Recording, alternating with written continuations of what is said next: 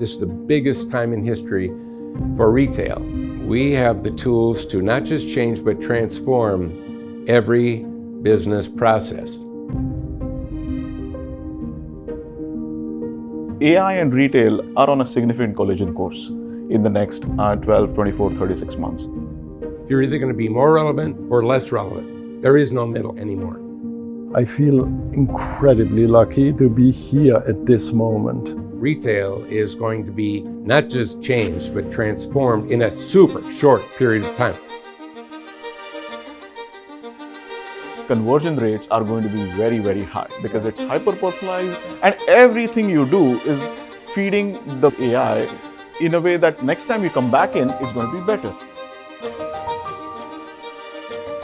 Caper makes shopping fun.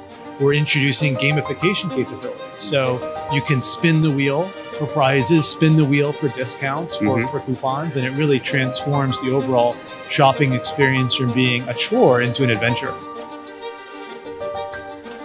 At the end of the day, the retailers are looking for integrated solutions. That may include some solutions that the retailers develop internally and combine that with solutions that come from some of the most disruptive, most innovative startups in the industry.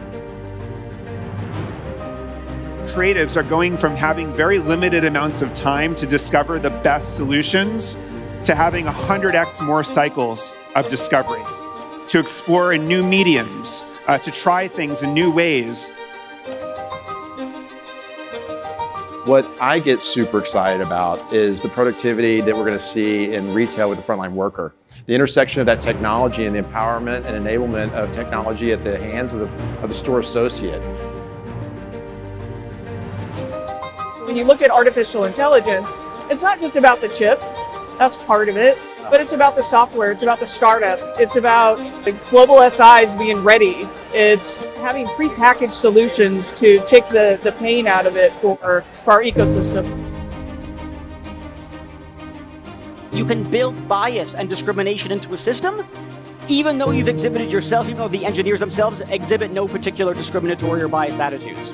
This is a big deal. We are talking about a massive societal impact when a technology can do these kinds of things and encourage these kinds of infringements. What we need to do, I contend, is inject ethics into business in a way we just have not seen before. We think the good old days of retail are behind us. No. They're ahead of us. New business models will emerge, new companies emerge, new brands will emerge, new retail formats, new retail concepts will emerge. You're either going to be more relevant or less relevant. There is no middle anymore.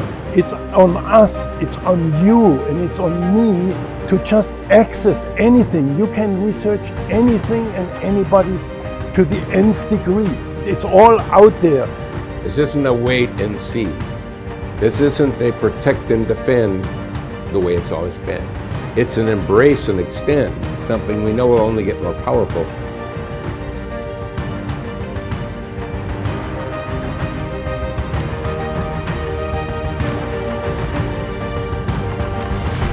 Let's use it to do amazingly good things.